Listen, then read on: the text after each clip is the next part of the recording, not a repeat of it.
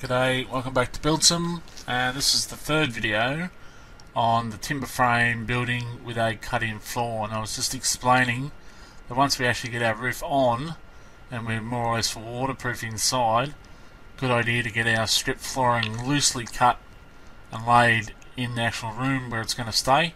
Gives it a chance to season to the site and also gives us something to work on.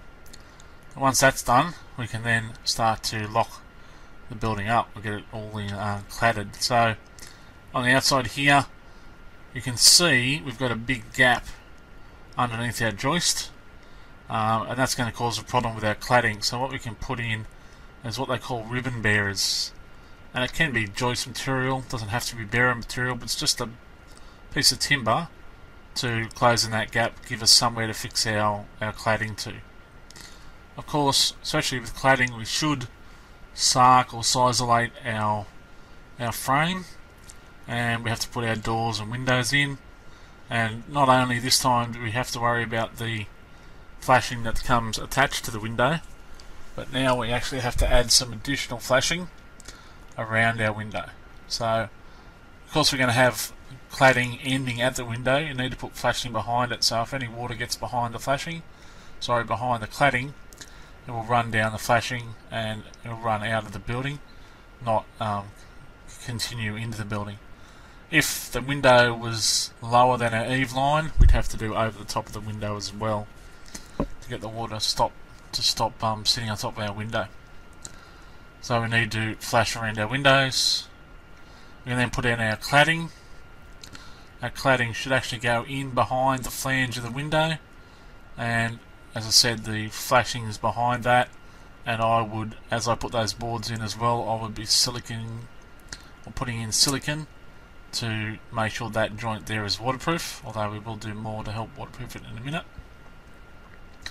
So cladding goes up to the height required, and you can go a little bit past it in this case, because then I've built my eave frame on top of the cladding. Just so happens to be in line with the top of the window in this particular circumstance.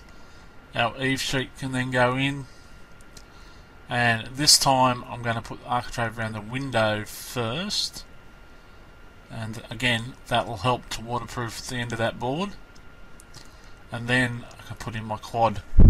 Just makes a neater finish rather than trying to finish architrave to quad with a scribe or something. So that's the outside done. We can then duck inside, and now is the time to actually fit and turn this flooring over and nail it in. You'll notice that there's not much of this plate left because of the thickness of the flooring. So another thing that normally happens with a cut-in floor is we put in skirting blocks. That just gives us somewhere to actually nail our skirting off to once our plasterboard's in, instead of having to rely on our studs. So then the procedure's very familiar. Plasterboard, or whatever your internal lining is, ceiling, cornice, architrave around the window, skirting on the floor, and you can see that'd be nice and easy to nail off because of our skirting block. And there we have it. That is a timber frame building, well, timber clad building with a cut-in floor.